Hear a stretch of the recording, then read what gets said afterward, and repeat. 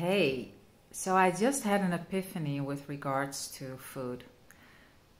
I know that one of my things on planet Earth in this period of time, who knows what it will be after, is bodies and sharing my experiences with regards to what my body tells me, because our body knows. Your body is highly intelligent and it's your vessel here on planet Earth.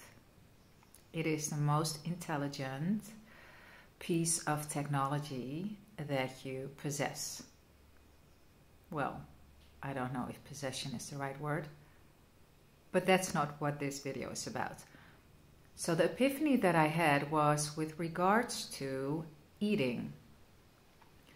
I'm going to say a version of me because I do not believe in linear time, and it serves me to keep reminding myself of that.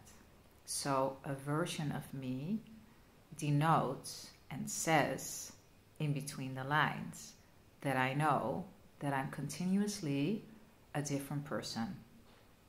And I choose to be a different person based on my thoughts, my feelings, and my beliefs. Still, there are things that I learn linearly. And we're here to play a game. I'm here to play a game. You're here to play a game. And the game is called life. And there are certain rules and frames to this game. So, the epiphany I had with regards to food. So, a version of me was, or a couple of versions of me actually, highly addicted to foods, afraid to not be able to eat at a certain time anymore because I had made up all these rules. You cannot have this, you cannot have that, you have to stop eating at this time, you have to, and while I still have some rules in place, like I don't eat after a certain period of time in the night, because actually I can keep eating all day, every day, and that's just how it is, or that's how it is for a version of me at this moment in time. But the fear and the feeling of continuously wanting to eat, it felt so it was not habitual. It was, well, also obsessive, not healthy, not comfortable. And then I started to dig a little deeper, which I always do. Like, I love to understand things, and I love to understand myself, and I love to share with you what I learned from these understandings. My way doesn't have to work for you, but it can. And this is actually more of an invitation for you to also search deeper within yourself, because you have all the answers. So in any case, I figured out that, first of all, the obsessive eating was because a version of me was giving rules that are not, they have nothing to do with who I am in essence. And who I am in essence is an infinite being that is worthy of everything, and that has no, like, there are no limits to what I can do, and also to how I can look. And trying to push myself into some kind of eating mold, but also looking like how I have to look like this and I have to look like that, otherwise, that actually creates, in my case, obsessive behavior.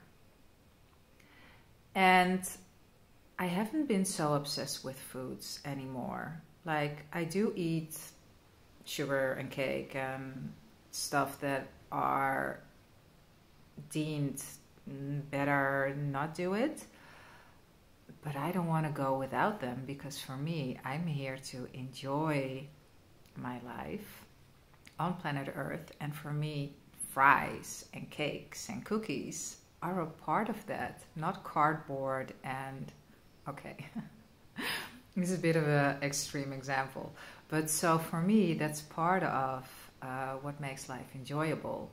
I don't enjoy it when I eat it every day. Like, I naturally don't go there. My body doesn't want it every day. It wants it once in a while. But at the times that I was restraining myself, I was feeling like it daily. So, what changed? I have given myself permission to be everything I am already now. I'm giving myself permission to feel beautiful and to feel perfect as I am now. And I'm not looking according to certain beauty standards. And I don't give a shit, because I love who I am and I love how I look, and I'm perfect. And at days I might look different. I might look more tired. I might look more energized. Whatever. I decided I look perfect every single day. I just look perfect, period. I don't have to check in the mirror, because I just know that I do. So I hope that you get what I'm saying, because everyone has an opinion. And it doesn't matter what everyone's opinion is. Some people think I'm beautiful, some people think I'm ugly, some people like me, some people don't like me, some people think I'm fat, some people think I have a beautiful body, some people think I'm whatever.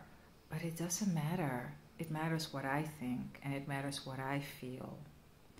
And ever since this version of me has been allowed, like I'm allowing this version of me, because it's a choice.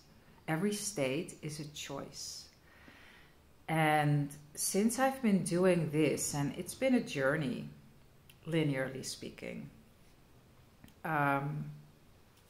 I just don't crave the wrong things at the wrong times. Because as I said, I allow myself to eat what I want whenever I want. I do have a certain stop at a certain time. And everything in between is allowed. And I naturally don't crave the things that I do crave, or that a version of me does crave, when I'm restricting and when I have these thoughts of, oh my God, I'm not good enough. Oh my God, my ass looks too fat. Oh my God, I have too much this. Oh my God, I'm too much that and too less this. Man, all these thoughts and all these ideas, these beauty standards and whatever standards have been made up by people. And I have an idea that I know what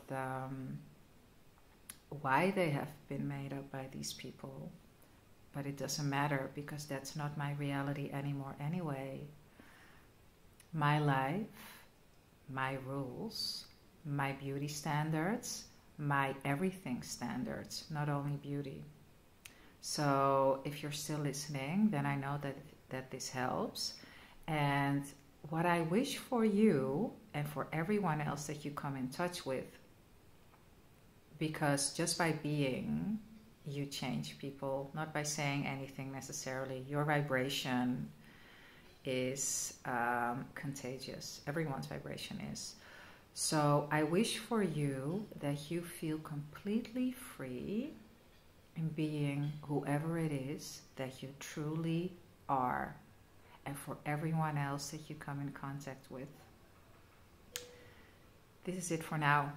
I wish you a beautiful rest of the day, and I see you in the next. Peace.